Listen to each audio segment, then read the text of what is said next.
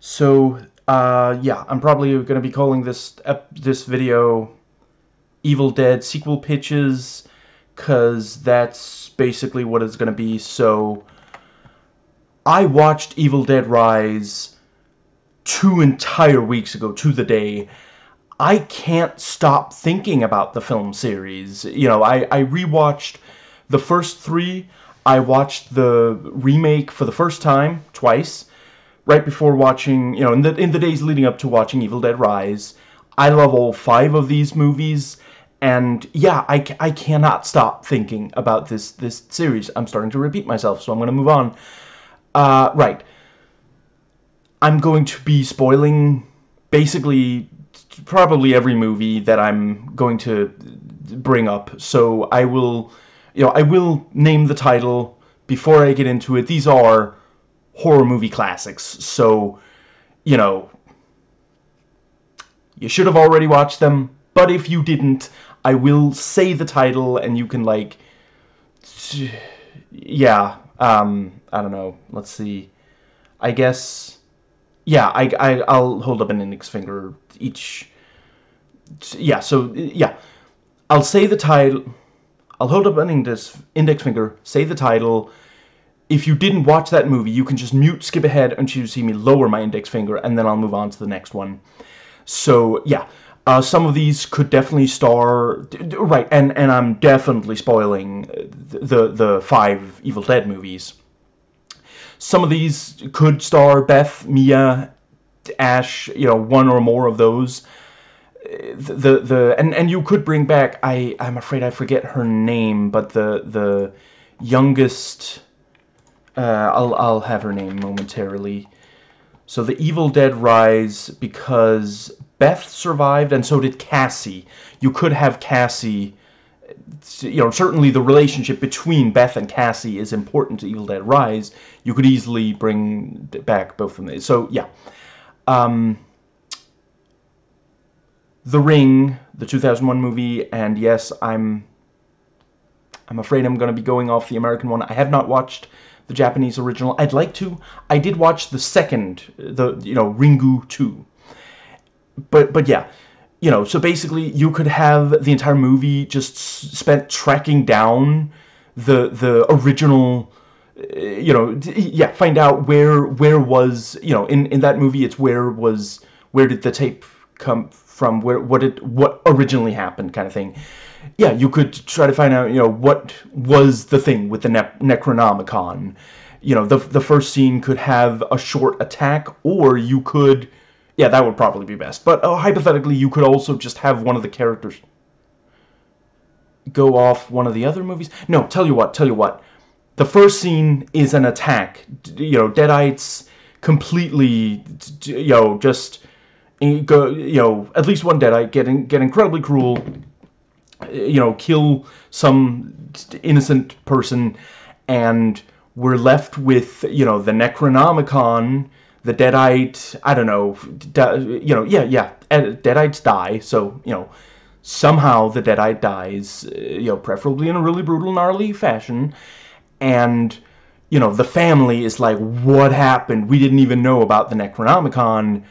And, you have the, scratching nails on chalkboard, Necronomicon, oh, I know about the Necronomicon, no, obviously the I don't know, Beth, Mia, Ash walk into the scene, they heard about, they saw the media coverage, it's like, okay, that's a Deadite, that's a Necronomicon, so they go in and they're like, I've dealt with this thing before, but, I can't seem to completely stop it, so this time I'm gonna investigate, kind of thing, So that would be one, right, these are in no particular order, any one of these could be, and by the way, I'm not expecting anybody to actually go and use one of these ideas, I'm just having fun, but, yeah, I feel like you could make these, you could make all of these, you could make just one, you could make none, you could make them in any order you wanted. And Nightmare on Elm Street Part 2, Freddy's Revenge. So, the protagonist would spend the movie trying to fight back against slowly turning into a deadite, being forced to hurt people that the protagonist really cares about. You know, this, I feel like there's something really there. And Halloween 3, Season of the Witch, yes, I know, some people absolutely hate that movie. I think if you watch it knowing, you know, Michael Myers is not in the, you know, Michael Myers is fiction, is literally fiction in this movie, you know, so, but yeah, the protagonist spends the movie trying to stop the worldwide spread of deadites. You could maybe even make it the same thing as Halloween 3 with like a specific TV signal, you know, I don't know, would it work if you just read the words on national TV? Yeah, I'm not sure. You'd probably have to make it a specific TV signal or something. And right, and yeah, finally, these are not really overall movies. I just have a couple of suggestions for settings. You know, I was really inspired by how well Evil Dead Rise made this cramped LA apartment work as an alternative. You know, it's the 5th movie.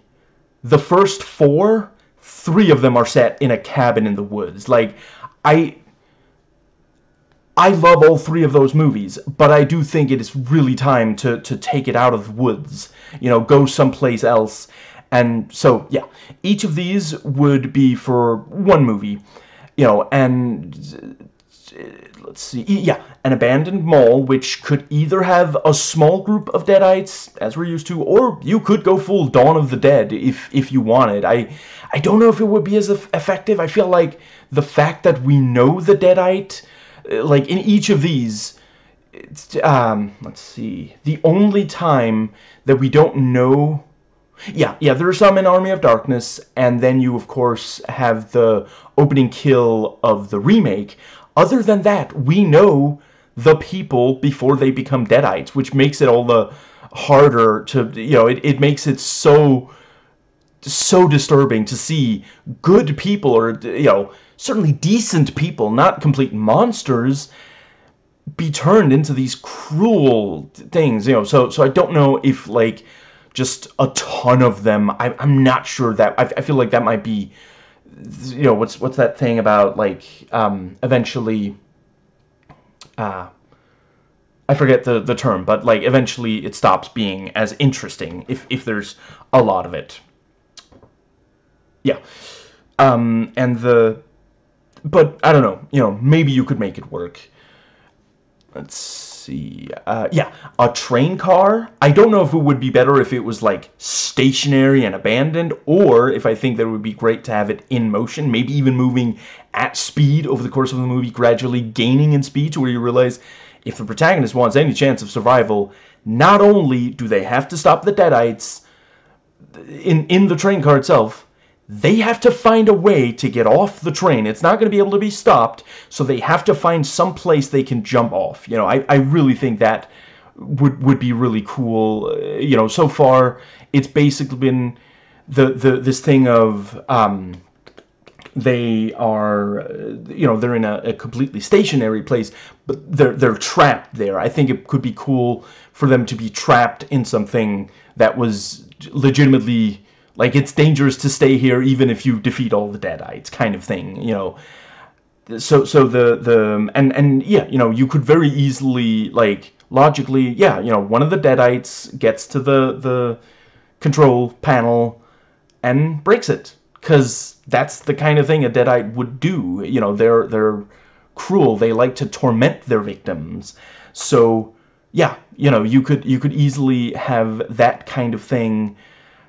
To be clear, if we're talking train moving at high speed, I'm not saying, like, fill the movie with characters. I think it would still be great to have just a small group of people. So maybe it's like, maybe the train, it's like a line that doesn't get a huge amount of use. So there's just a couple of people, you know, and yeah.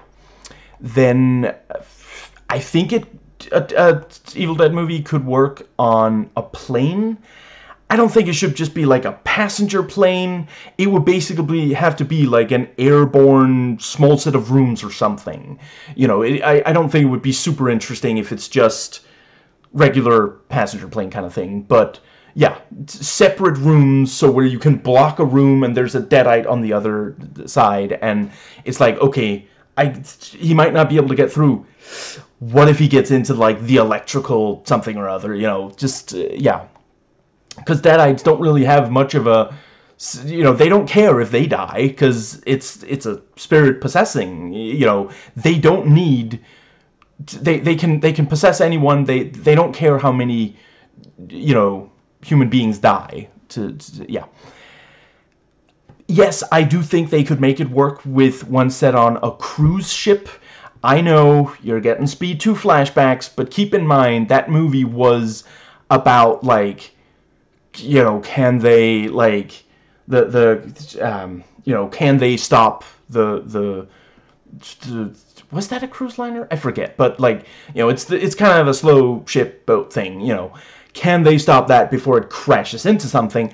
I think if you have deadites on, you know, you don't, it's the isolation, you know, you basically, I do think it's crucial to have an element of physical isolation. They can't get to a place where they can get help from a lot of people. I don't think, you know, I haven't watched the show yet. I don't know how that one does with that. Please no spoilers. I probably will watch the show.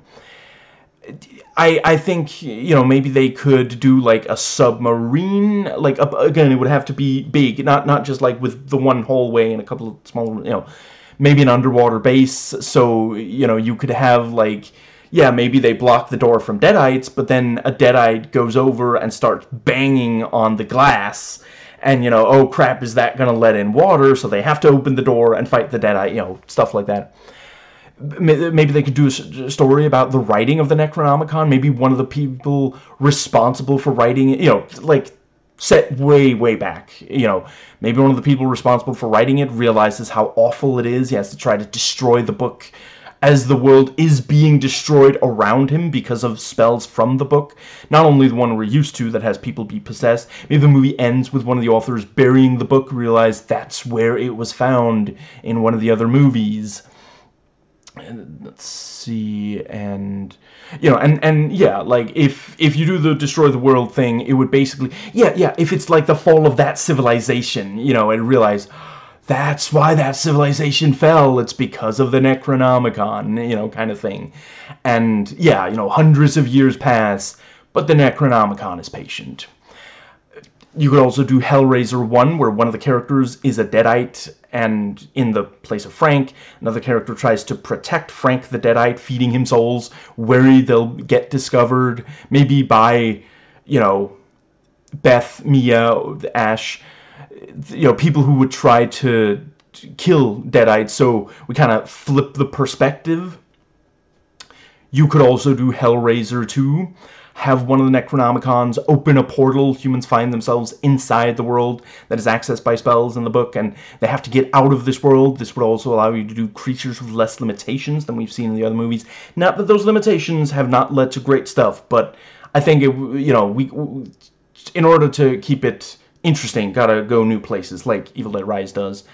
And, you know, I mean, Army of Darkness, one of the books tries to suck in Ash, and it's just a goofy joke, but you could, I feel like you could go there, you know. So yeah, that's what I got. You know, if you think these are terrible, you can flame in the comments, that's fine. But yeah, I 2 weeks, I've not been able to stop thinking of this movie. And it's not like I haven't watched any movies in the interim, you know, so just, yeah. Yeah. Let's keep the soul swallowing going, is what I'm trying to say.